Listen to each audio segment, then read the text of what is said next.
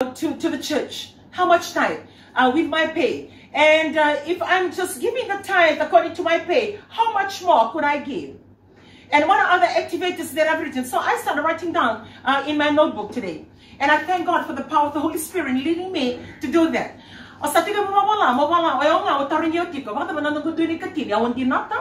Didn't know the government direct deduction. Can activator. I have my grandchildren and they have their future. And I don't even know what their future holds for them. I don't even know what the ending of their school result for this year. I don't even know what is waiting for them next year. I feel responsible. I feel accountable. So I'm asking myself this morning, how much activator have I done for my grandchildren? I need to do those activators because I teach them. I can see the envelopes for their time. They are typing. But to take them to another level is activator. To take them to another level, to take you to another level, it's your activators offering in the biblical term. It's your offering. And I know, like when we talk about these things, people say, okay, there it goes again. We want the goodness, but we don't want to hear it.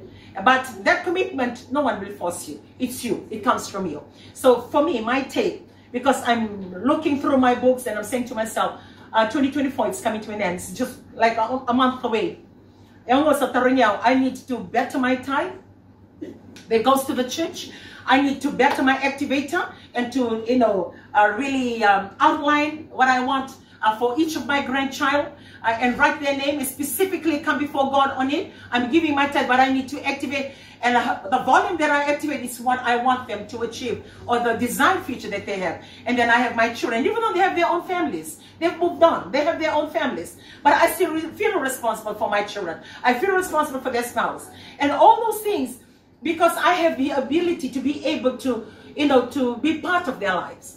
So whatever that you're going through, always remember that this God, He surrounds you with His anointing and His grace, and He convicts you. For me, the conviction of the Holy Spirit was for me today to correct my ways, to look back and redo what I'm doing. If this year is just calling, the little things that is coming our way as a family, then if I anticipate for something greater, then I need to review the things that I'm doing. I need to review my type. And then takes me back. When I received my FNPF, when I was 50, I'm 58. When I was 55, the thoughts that I was having this morning. Nangono toroke na ng FNPF ng bakilimsul kalima. Bata man nalibuni ka wasulilis wanaloto. Nandunay kakino sulia wanaloto. Hindi na may wasebero to nolubengo. O da kaba na kabi na naruto na makumbungo. Etaruya talanalo tabuni ko. How did I manage my FNPF money? How did I manage this funding? How did I manage these finances? Because everything that comes through my hands, I am accountable to the great God who is who He is.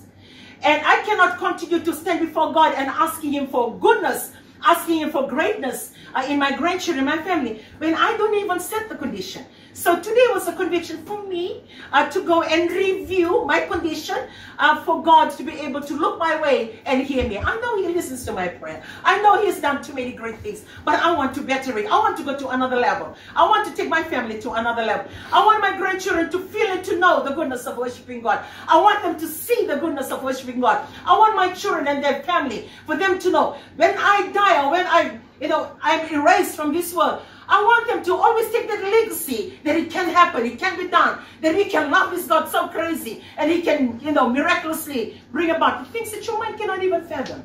So I want to challenge you wherever you are at, whatever that you're going through right now. If you're wanting things with God, remember, it comes with a condition. And I'm really enjoying the moment that I'm having with my grandchildren every night. We're doing a Bible reading the chapter, reading the verses, sharing the ideas on their own understanding of the chapter and the parable. And I'm loving those moments because those moments will never come back. So investment is not only money. Investment is not only wealth. No, investment is the Word of God. Investment is your moment with them. Investment is your prayer. Investment is your fasting. Anything that you do, that you're going to invest in your children and your family, that the world cannot take away from them.